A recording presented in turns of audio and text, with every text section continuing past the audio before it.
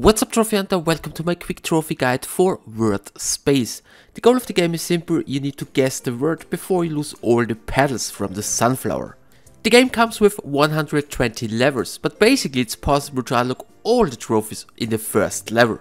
But it will still take you 20 minutes. There's also a time limit in the level, and if you make too much mistakes, the game is over. But to make things a lot easier, I recommend go to settings and enable kids mode.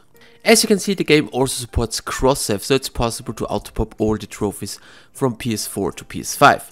With the kids mode enabled, you simply have to press the R1 button and the game gives you a hint.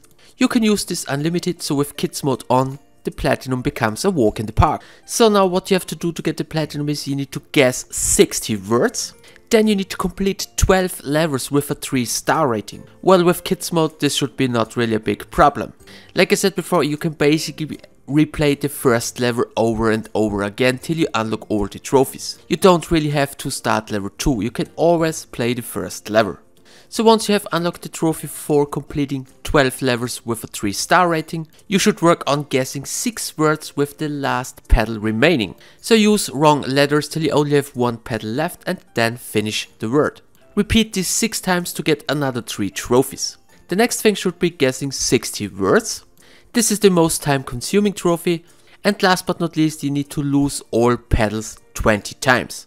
And that's it. With kids mode on, it shouldn't take you longer than 20 minutes. And this is basically everything you need to know about the game, just another easy cheesy $2 platinum game. I hope you found this video useful, thanks for the attention, see you in my next one.